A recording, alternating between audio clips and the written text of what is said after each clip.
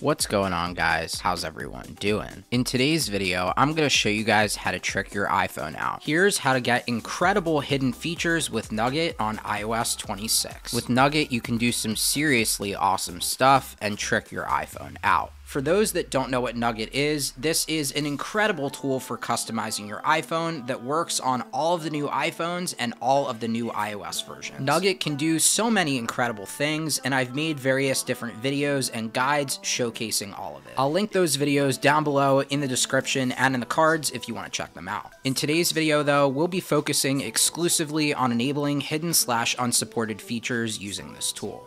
MobileGestalt is back. If you're familiar with Nugget, you'll know that MobileGestalt existed before, and it's what allowed you to enable these unsupported features. Apple initially patched it in iOS 18.2, however, now it works up to iOS 26.1, but it was patched in iOS 26.2.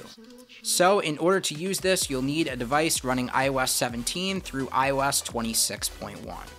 For now, you can downgrade back to iOS 26.1, but you won't be able to for much longer. You'll also need a computer for now, as Nugget needs a computer for most of these features for now. You can use Mac, Windows, and Linux, and the process is fairly similar on whatever OS you're using. Today, I'm going to use Mac for this guide. Although this will get more and more stable over time, modifying something like MobileGestalt is risky. More things can go wrong, such as boot loops and other things, so please, before proceeding, please make a backup of your device. Make sure you follow along here, because the last thing you want to do is go modifying something like MobileGestalt without knowing what you're doing. If you want to, you can even mess around with this on an old phone that you have laying around and not your main device. And although I'll show it in today's video, Stage Manager apparently has caused some issues, so just be aware of that. With that being said though, let's get started. If you're on Mac, download Nugget for Mac OS. If you have a newer Mac that's made after 2020, you'll likely have an ARM-based Mac. If it's older than that, it's most likely Intel. Download it for your compatible Mac. Open the .dmg you downloaded, and once it's mounted, move Nugget over to the Applications folder. Make sure Find My iPhone is turned off in Settings. Don't worry, you can turn it back on after this process. Now just go ahead and open Nugget, then from here you should be good to go. Connecting the device.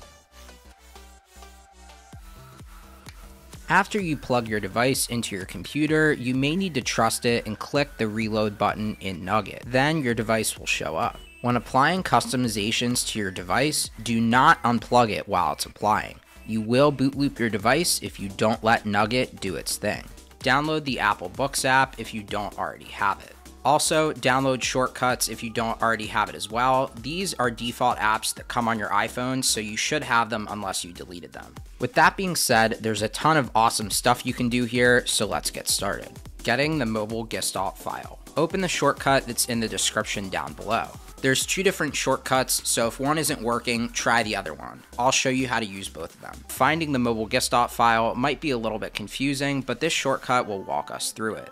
Tap on the shortcut to select it, and then tap Manual Method. From there, tap OK, and then tap Click Here. Next, find the circle that says File. Tap on that circle, and then from there, tap on NS String. Then select all of the text there, and then copy it. Now we just want to get out of this, so tap the back button, then the check mark, then the back button again, and then the check mark again. And if you did everything right, it should ask to allow permission to save the MobileGestalt file. And here it is. If you have a Mac, you can airdrop it over to yourself or email it however you want to do it. We just need to make sure that we save it to our computer. This shortcut is the one that I previously recommended, but I was having issues with it for whatever reason on older devices.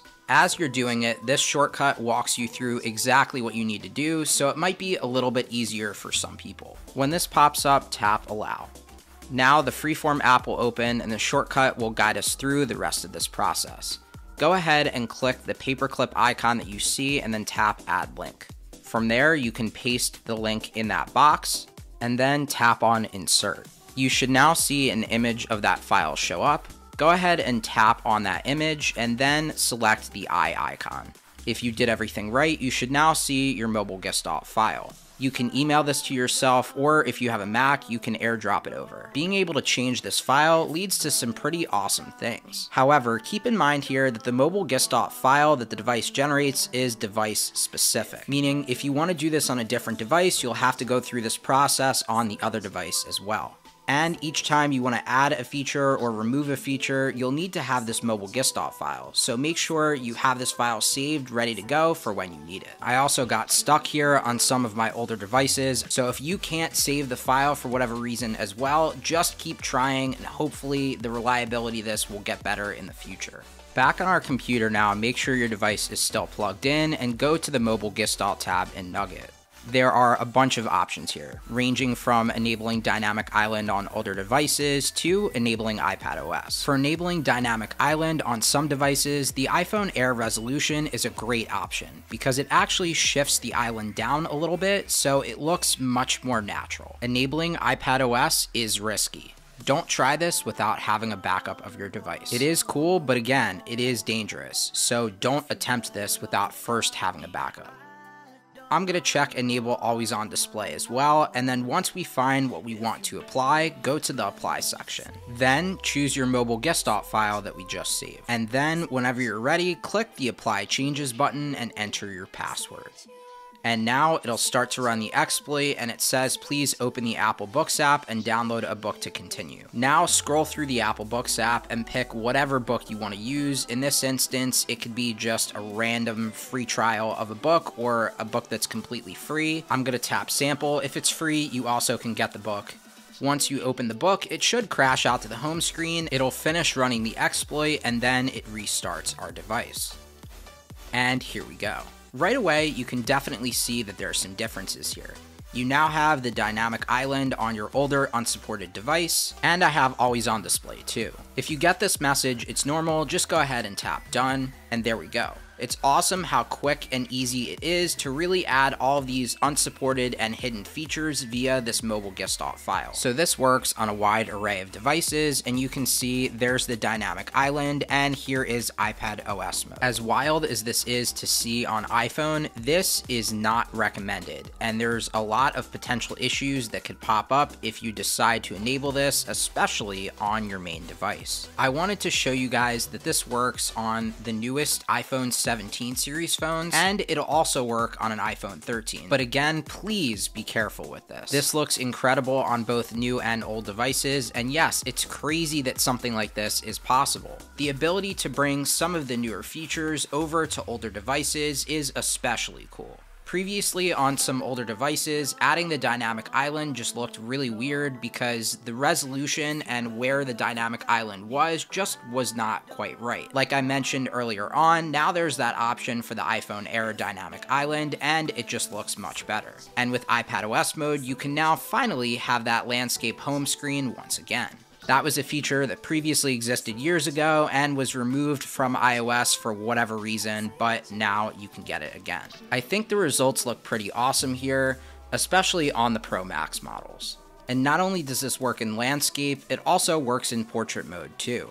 So put your iPhone vertically or horizontally, it doesn't matter, you can still use this amazing multitasking feature. Having a feature like this as an everyday feature, especially on older devices, is probably not a great idea. Some of these features, like the always on display, are probably fine to mess around with and less prone to any potential issues. If you try using the Spotlight search, you can see there is no spacebar anymore on your keyboard. You can see there are some definite odd behaviors here, and it doesn't look quite right, and it might not run like it should either. Something like this might happen if you go around changing the device's resolution, trying to get the Dynamic Island to look nice, and iPadOS mode too. If you mix all of these together, it might work, but again, you might start seeing some weird things start to happen. So again, unless you have an older device laying around that you want to test with this, I definitely wouldn't recommend it because it definitely can cause some issues. But again, it is important to be careful when messing with this MobileGestalt stuff. Definitely have a backup of your device and try to do this on a secondary device that isn't your main one. With that being said, if you want to reverse this for whatever reason and remove all of these MobileGestalt tweaks that you just did, here's how to do that. Removing MobileGestalt tweaks.